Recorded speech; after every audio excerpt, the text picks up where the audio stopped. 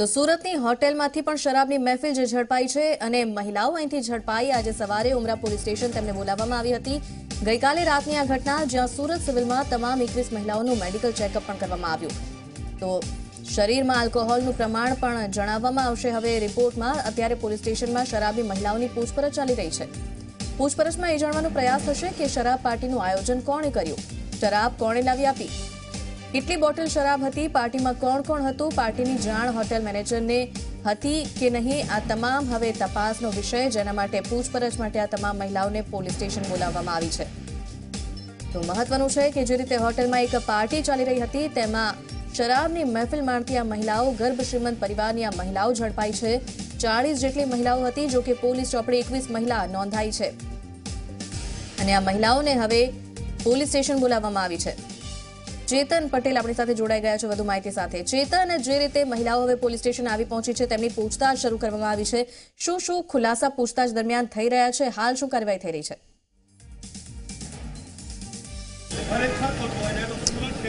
जी खास કરીને જે રીતે પીપલોદ વિસ્તારમાં આવેલી ઓયસ્ટર હોટલમાં જે રીતે રેડ પાડવામાં આવી હતી, આ તમામ જે મહિલાઓ છે તે આજે 21 મહિલાઓ આજે ઉમરા પોલીસ મથકે અહીં આવી પહોંચી હતી। ખાસ કરીને આ તમામ જે મહિલાઓ છે તેને દરોડા દરમિયાન ઝડપી પાડવામાં આવી હતી અને ત્યારબાદ પોલીસ મથકે લાવવાના બદલે આ તમામ જે મહિલાઓ છે તેને નવી સિવિલ હોસ્પિટલમાં બારોબાર ખાતે લઈ જવામાં આવી હતી અને ત્યાં જ મેડિકલ પરીક્ષણ કરવામાં આવ્યું હતું। હાલ આપ દ્રશ્ય જે જોઈ રહ્યા છો, ખાસ કરીને જે ગર્ભ શ્રીમંત જે મહિલાઓ છે, પરિવારજનો છે, તેમનાથી મીડિયાને દૂર રાખવાના તમામ પ્રકારના પ્રયાસો હાથ ધરવામાં આવી રહ્યા છે। ખાસ કરીને પીઆઈ દ્વારા આજે ઉમરા પોલીસ મથકની જે પ્રિમાઇસીસ છે તેનાથી મીડિયાને દૂર રાખવાના તમામ પ્રકારના પ્રયાસો હાથ ધરવામાં આવી રહ્યા છે।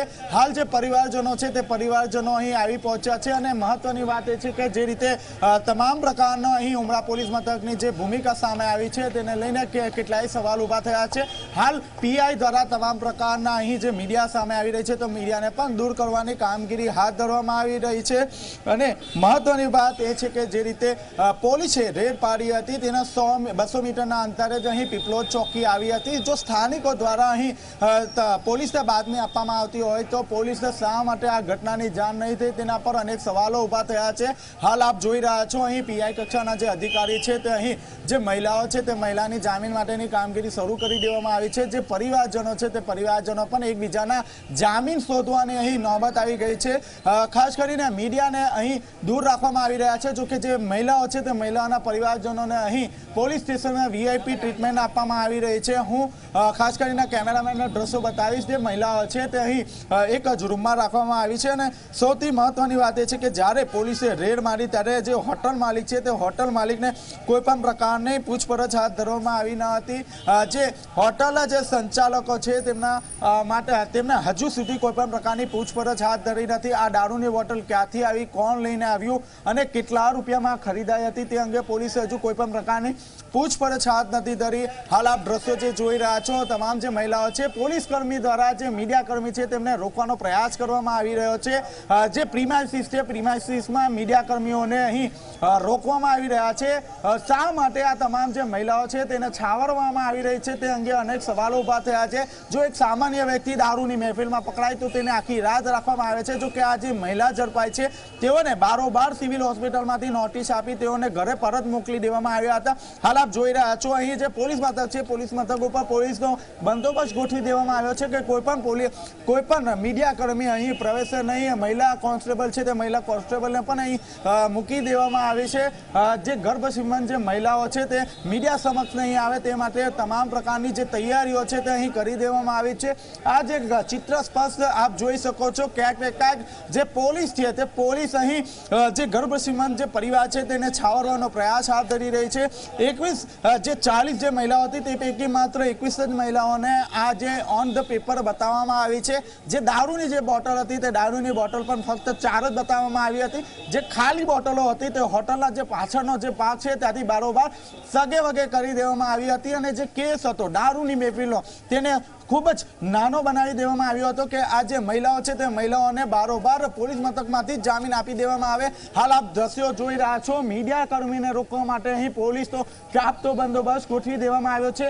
આ એક ચિત્ર સ્પષ્ટ રજૂ કરે છે કે જે રીતે પોલીસ જે પરિવારોને છાવરવાનો પ્રયાસ કરી રહ્યા છે તેના પ્રત્યે એક વાત તો સ્પષ્ટ છે કે પોલીસ ક્યાંક ને ક્યાંક આ જે સમગ્ર ઘટના છે તે ઘટનામાં જે ગર્ભશ્રીમંત મહિલાઓ છે તેને છાવરવાનો પ્રયાસ કરી રહી છે।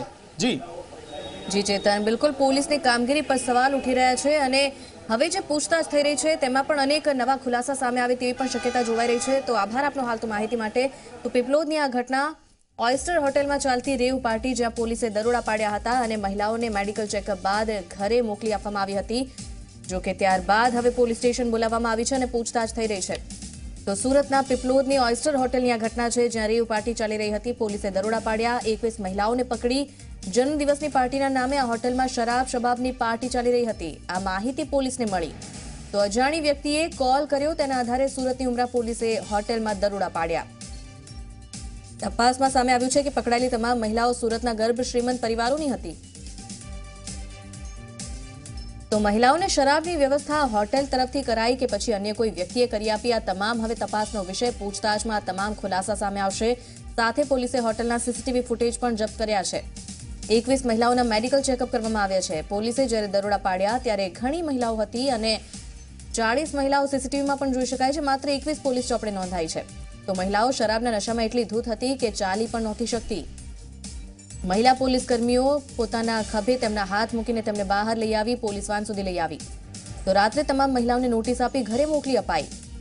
કાર્યવાહી જે છે તે પણ કહી શકાય કે શંકાના દાયરામાં એટલા માટે છે કારણ કે જો સામાન્ય વ્યક્તિ આ પ્રકારે દારૂની મહેફિલમાં ઝડપાય તો તેની સાથે કંઈક અલગ જ સજા થતી હોય છે। તેને આખી રાત જેલમાં સડવું પડતું હોય છે, જ્યારે શ્રીમંતો માટે જાણે કે કાયદા બદલાઈ જાય છે।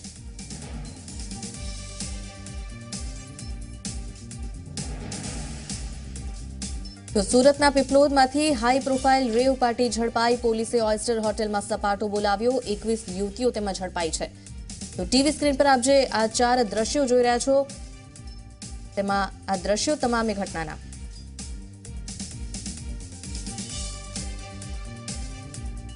તો સુરતની ઓયસ્ટર હોટેલમાં ઝડપાયેલી 21 મહિલાઓને આજે પોલીસ સ્ટેશનમાં રજૂ કરવામાં આવી છે। એક રાતમાં મહિલાઓનો અવતાર બદલાઈ ગયો છે। મહિલાઓ જ્યારે ઝડપાઈ ત્યારે ફેશનેબલ કપડામાં હતી અને મોંઘા મોબાઈલ સાથે જોવા મળી હતી, જ્યારે પોલીસ સ્ટેશનમાં હાજર થઈ ત્યારે સાદા વસ્ત્રોમાં જોવા મળી અને સંસ્કારી મહિલાના રૂપમાં જોવા મળી। તો ઘરે પણ બહાનું કાઢીને આ મહિલાઓ આ પાર્ટીમાં ગઈ હતી તેવું પણ સામે આવ્યું છે। જ્યારે ઘરવાળાઓને જાણ થઈ ત્યારે તે પણ ચોંકી ઉઠ્યા। તો હોટેલ ઓયસ્ટર જ્યાં આ પાર્ટી ચાલી રહી હતી, તો સુરતની શરાબ પાર્ટીમાં પોલીસ ચોપડે માત્ર 21 મહિલાઓ પકડાઈ હોવાનો ઉલ્લેખ છે। ત્યારે જાણવા મળ્યું છે કે ઓયસ્ટર હોટેલમાં 40થી વધુ મહિલાઓ અહીં પાર્ટીમાં હતી। સવાલ એ છે કે શરાબ પાર્ટીમાં જો 40થી વધુ મહિલાઓ હતી તો માત્ર 21 જ કેમ પકડાઈ? શું પૈસાના જોરે કેટલીક મહિલાઓને જવા દેવામાં આવી છે કે પછી મહિલાઓ પોતાની રીતે જ ભાગવામાં સફળ રહી છે? તો આ સવાલનો જવાબ Zee24 કલાકે મેળવવાનો પ્રયાસ કર્યો।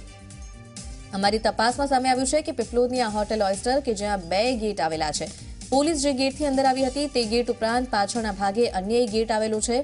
તો વાતની જાણ થતાં મહિલાઓ અહીંથી ભાગી હોય તો બની શકે।